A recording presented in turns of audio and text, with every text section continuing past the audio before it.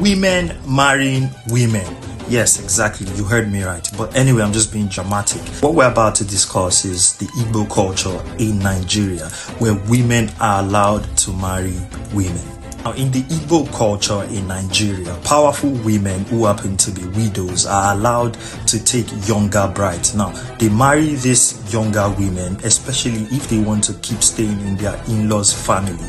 So they marry these younger women, and now these powerful women, who most times have gotten to the stage of menopause, marry younger brides for their husbands, their sons, their in-laws, or whatnot. Now, the children who are then produced from the relation between the husband or the son and the younger bride then belongs to the powerful woman. It doesn't belong to the bride. It's some sort of an agreement between the wealthy woman and the younger bride.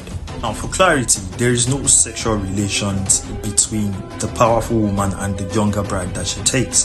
The only purpose of that marriage is to bring the younger bride to her husband or to a son in order to produce an heir or a child that would continue the lineage. Now, the child takes on the name of the wealthy woman or the name of the husband of the wealthy woman.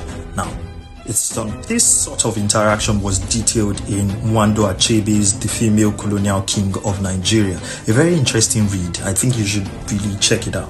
Bottom line, a rich woman in the Igbo culture, in ancient Igbo culture, I don't think they do it anymore, but that woman can get herself a younger bride for different purposes, but never for sexual reasons, as that is an abomination in the Igbo culture. As at now, anyway, who knows?